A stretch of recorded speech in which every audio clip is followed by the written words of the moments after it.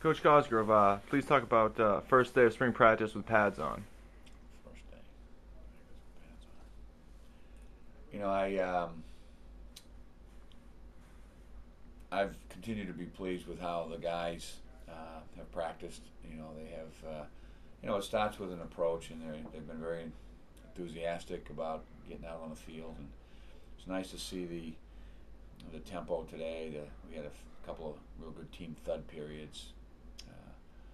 And the opportunity to do a little bit more than you had with just the helmets on to get in there, and I have what we call a stand-up scrimmage or a thud period, and thought that I saw a lot of good things out there. I thought we played fast to the ball. I thought we executed fairly well for where we're at right now in terms of just being our third practice. So it was good to see. Good stuff. Sure. What did you see from the defense today that impressed you? Well, I think every good unit is the whole is the sum of its parts, so to speak. And I thought as a whole, they played well. They played with enthusiasm. They ran to the football. There are some obvious areas that are strengths. I think our linebacker crew is going to be very good. I like what I see in our secondary as terms of the guys in that unit, and whether it's the safeties or the corners, all doing their jobs. I think the thing that's exciting is to see the development of the young guys up front. Anybody that professes to play great defense, it all starts up front with the work of your defensive line unit. So I think we're making some strides, some advances there that are encouraging. Yeah. Going the other side of the ball, obviously you lose Ty Eastman, but we have an offensive line that a lot of guys played last season. What do you see from them as far as improving from fall? Well, the natural thing we want to see is that that level of improvement that you just spoke to. The guys have got to advance. They've got to get better. I think we're seeing that in some of those guys right away. Others not as quickly as we'd like to, but that's what spring practice is for. That's an opportunity for us to coach them, to grow them, and obviously we have to do that. I like the numbers that we have out there. In regards to we've got people competing, and we're going to put them in more and more competitive situations, Andrew, to get the best out of them. Yeah.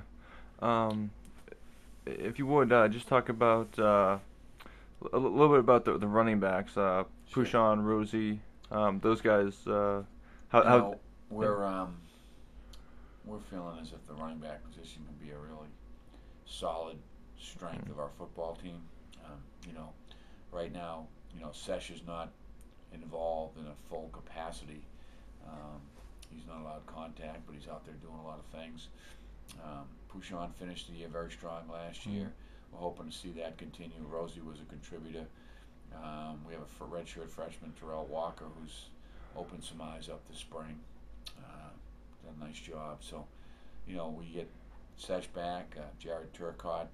We keep kind of leaving that conversation to the side because of the challenges that he has right now with the injury. But that could be a very, very strong part of our football team. Would you say running back spot right now is pretty wide open?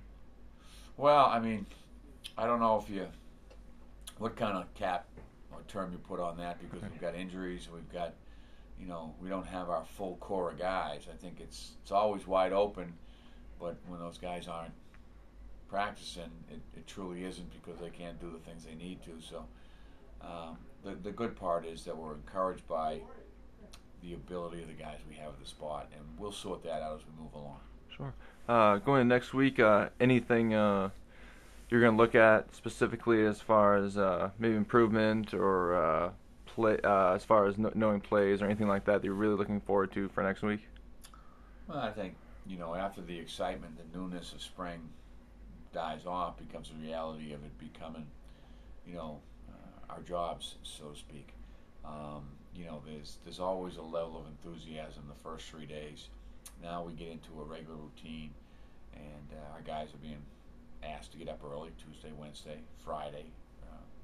We're going to practice before classes begin, and we'll see a little bit more from them in regards to adaptations to the grind, the schedule, and see if they can grow. We think it's part of the development. We think it's important for their mental and physical growth, toughness, those things.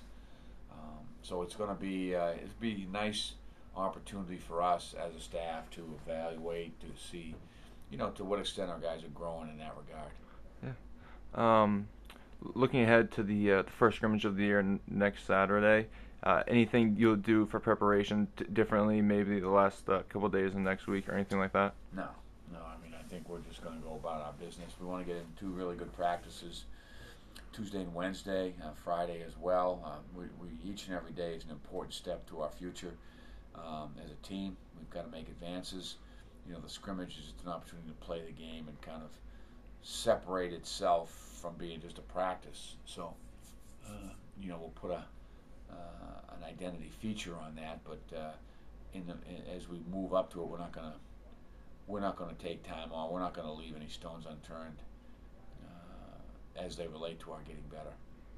Okay, great. Thank you, Coach. All right.